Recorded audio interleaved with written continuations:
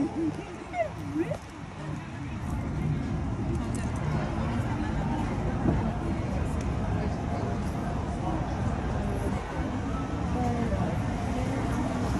most people travel to enchanting places through the pages of a book, but those who are lucky enough to travel in person find it rather magical.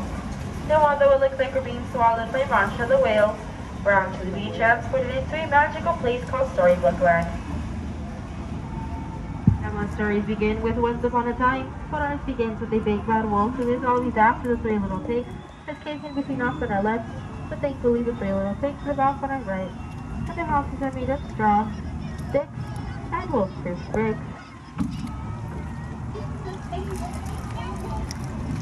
Now just around the corner on our left-hand side is the small English village that is home to Alice. For one golden afternoon, she followed the white rabbit and fell down, down, down into Wonderland. But if that's not your cup of tea, that's alright, because our story continues on our right-hand side with Orchid Park. Well, this is where Peter Pan and the darling children flee to Neverland with the help of Tinkerbell and a little bit of her pixie dust.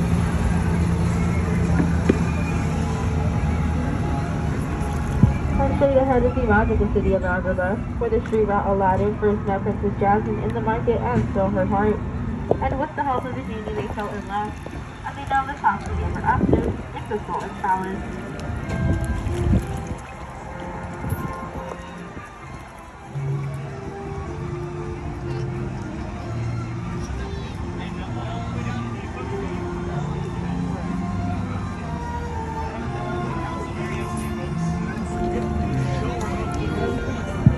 Above us are the very same ones that Princess Jasmine and Aladdin poured over on their magical treasure rings to a whole new world.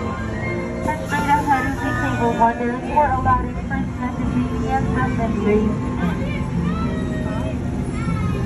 Legend says that whoever sets the genie free will be granted their wishes. Now let's all make a wish and hope that it comes true.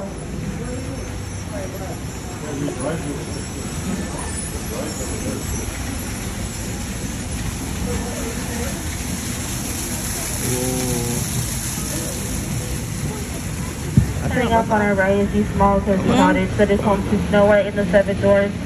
And up in that corner are the Seven Dwarfs singing while they work. And to our left is the story of Cinderella. Cinderella wished to go to the ball, but her wicked stepmother forbade it.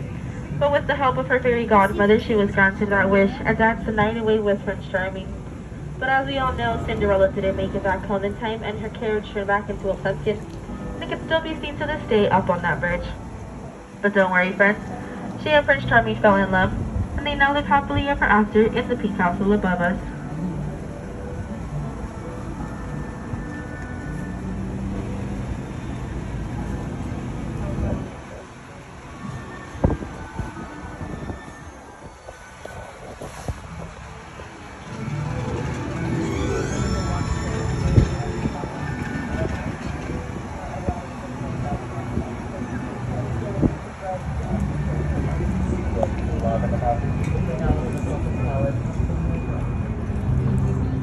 All fancy at Disneyland are real, just like the Celtic flags on our left-hand side. They were inspired by the 1933 silly symphony cartoon called Lullaby Land. And with the help of Tinkerbell, and a little bit of her pixie dust, of course, they never ever have to grow up.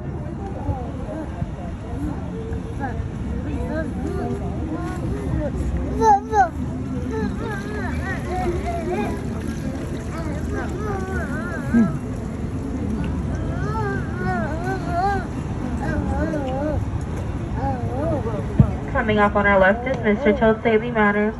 But sorry friends, it doesn't look like he's home right now, as he's off on a wild ride to nowhere in particular. And just after that is the magical kingdom of Arendelle, home to Queen Elsa, Princess Anna, and a few other of our magical friends. And straight ahead is the Alpine village that is home to the woodcarver Geppetto. This is where he wished upon a star for his son Pinocchio to become a real-life boy.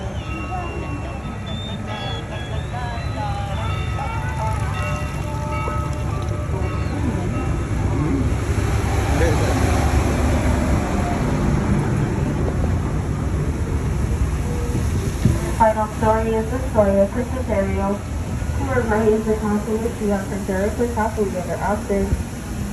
And just behind that waterfall is the city of Atlantica.